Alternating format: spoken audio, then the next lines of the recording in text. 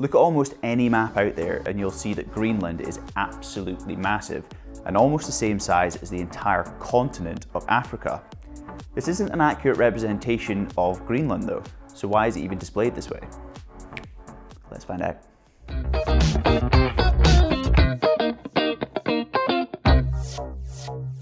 Hi, I'm Grant and welcome to the 8th class in the GNAV series.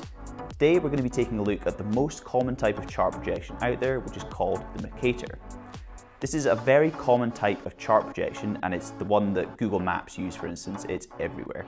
And while it does display the Earth in a very easy to understand format, it does have a few drawbacks.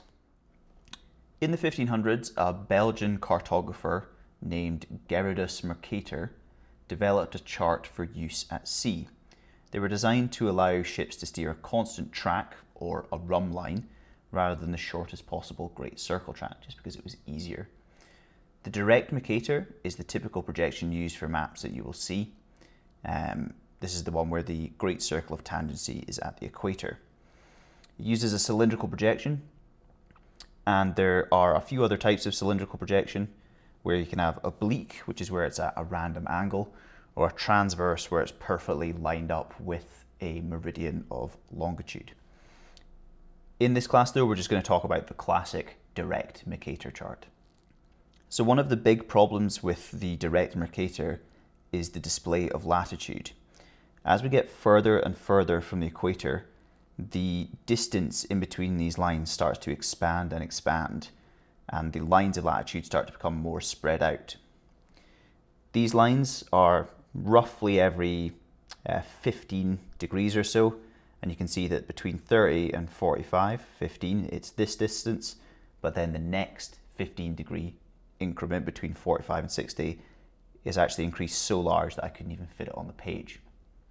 The lines of longitude are also displayed a bit distorted as well, because on the Earth they converge to a single point, so they're slightly curved, but on a Mercator they do not. They're just displayed as parallel lines at all latitudes and are spaced apart equally. This means that the lines of latitude and longitude will intersect at right angles, which is useful for displaying angles, but our scale expands as we move further away from the equator due to the latitude lines getting more spaced out, and these longitude lines not converging at any point. This is why Greenland, which is very far north, appears to be the size of Africa on a Mercator, when in reality Africa is about 14 times the size of Greenland. Scale is the ratio of chart distance to real life distance. 1 to 50,000, for example, would mean 1 unit on the chart equals 50,000 units in real world. On a Mercator chart, the scale starts to expand as we get further from the equator, which almost has the effect of zooming in. So a 1 to 50,000 at the equator might become a 1 to 25,000 at the high latitudes. Remember, the smaller number actually means that we're getting more zoomed in, because we're going to get a little bit more information, a little bit more detail, as this 1 unit, instead of representing 50,000, now is only representing 25,000. So you're going to get a lot more of them on the page, if that makes sense. This means that the Mercator isn't actually very useful for navigation at high latitudes, roughly above 70 degrees north or south, and it is very useful in the equatorial regions, maybe between about 10 degrees north and 10 degrees south, where the scale expansion is actually very slow and then it speeds up rapidly as we get closer to the poles. We can figure out the exact change in our scale depending on the latitude that we're at by using the cosine equation. So if we think a scale as being 100% when we're at the equator, where cosine of 0 degrees, the equator, equals 1, then the denominator of the scale, which is the big number, will increase as we go up in latitude. But the value of cosine eventually reaches 0 at an angle of 90 degrees. So we just have to use the inverse. Never mind that explanation, there's an easy formula to remember, which is the scale of the latitude that we want equals the scale at the equator multiplied by 1 over cosine latitude. And you might be saying, why don't you just do scale over cosine latitude? It's because then you get an answer which will be 1 over 50,000, for instance, which is the format that you use here. So you can just chuck scale over scale of the equator divided by cosine latitude, and remember that it's only the small number, but it just keeps it in a nice easy format if you do it this way. So let's look at a quick example of where we would use that equation. So a Mercator chart has a scale of 1 to 200,000 at south 60 degrees. What is the scale of the chart at the equator? So let's just plug in that equation and chuck in the numbers. So we've got scale at the lat equals scale at the equator times 1 over cosine of the latitude. We know we're at 60 degrees. The scale expands equally if it's north or south, so we can ignore the south. And we know that the scale at 60 degrees is 1 to 200,000. So we can go 1 to 200,000, 200,000 equals the scale at the equator, which we don't know, just leave it as S, multiplied by 1 over cosine 60. Okay, so then if we rearrange again, we can see that 1 to 200,000 equals the scale at the equator multiplied by 1 over 0.5. I just know that cosine 60 is 0.5 or half. So 1 over 0.5 is 2. So we know that the scale multiplied by 2 equals 1 to 200,000. And then you would take the 2 down. So 1 over 2 times 200,000 equals the scale. And the scale at the equator would equal 1 to 400,000. And then you do the quick error check. So we know that the scale at the equator will be a larger number, and then as we go closer the scale expands, so we have the effect of zooming in, and we're going to a higher latitude, we'd end up with a smaller number. We've done it the right way. Good. So what if you're not asked for the difference between one latitude and the equator and are instead asked to compare two latitudes? Well, we can make a simple edit to this formula, which is very useful to use. And the best way to think about it is ABBA.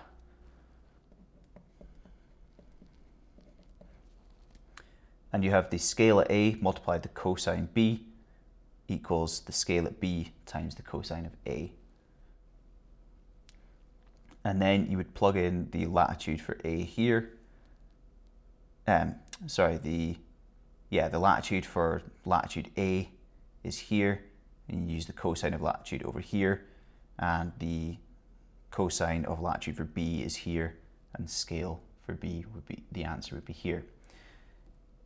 It kind of looks a bit strange because we've not got loads of 1/overs and stuff like that, but because we're doing a lot of cross multiplication and stuff, the ones disappear essentially, and you can work it out in a nice, easy to use equation like this.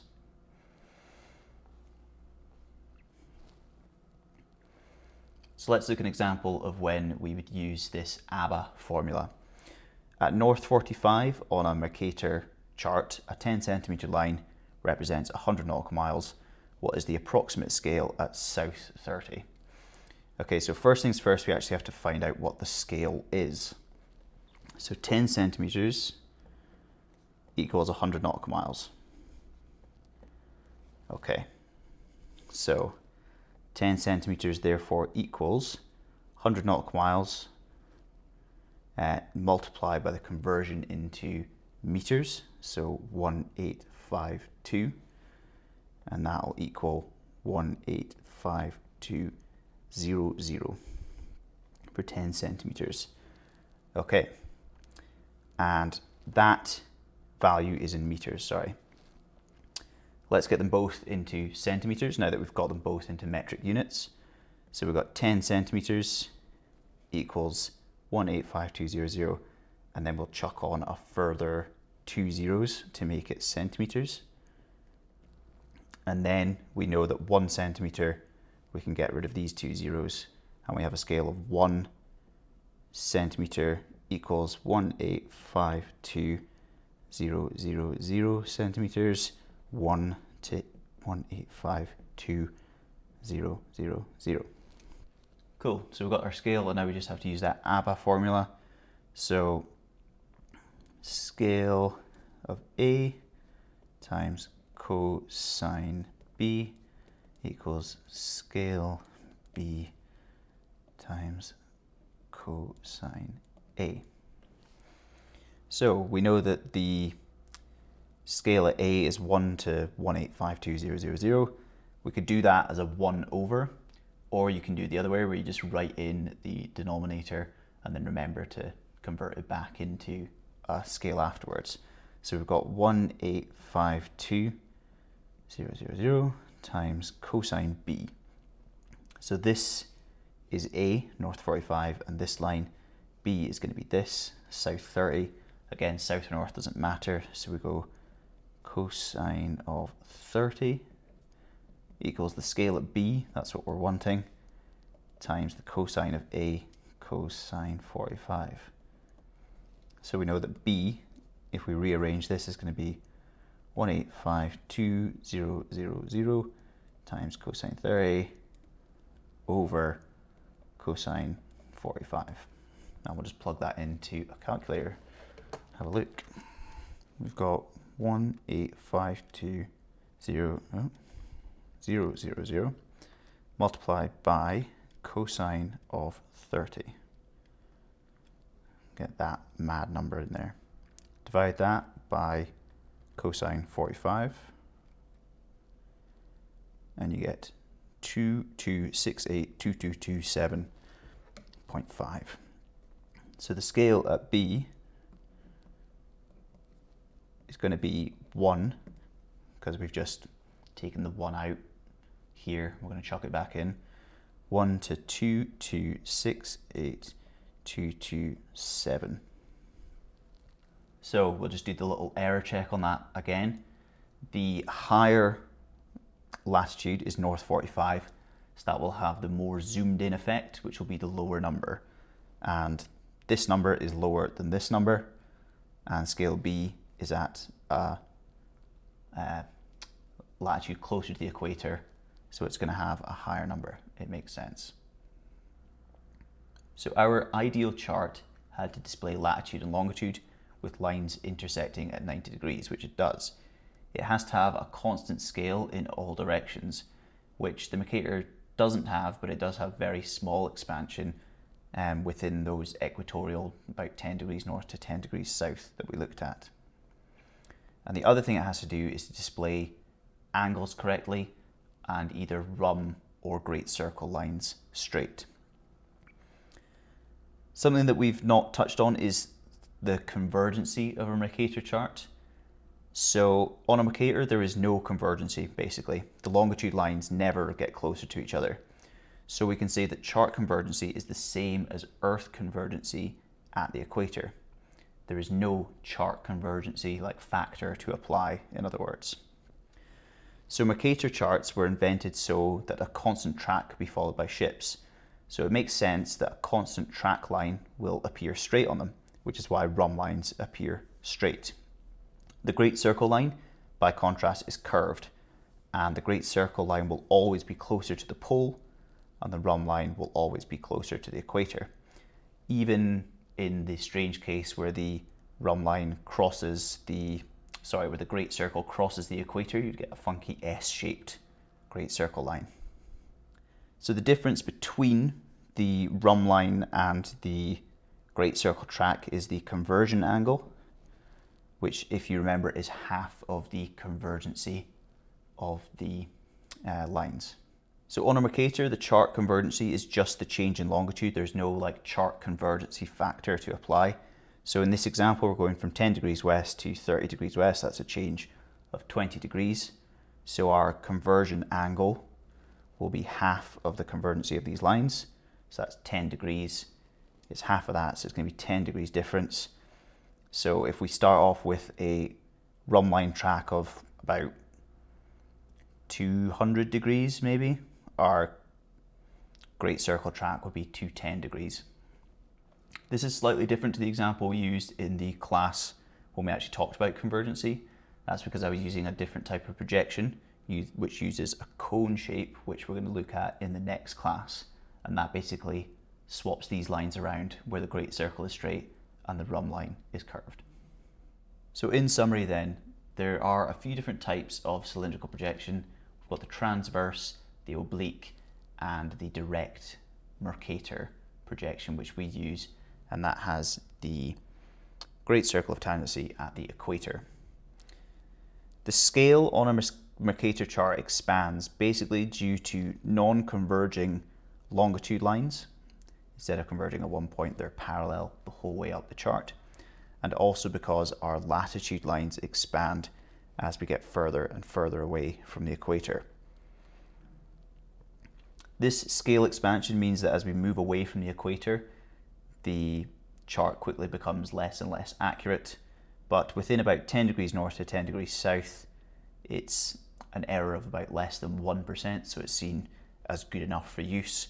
But then above 70 degrees north or south, it's completely unusable because of this scale expansion.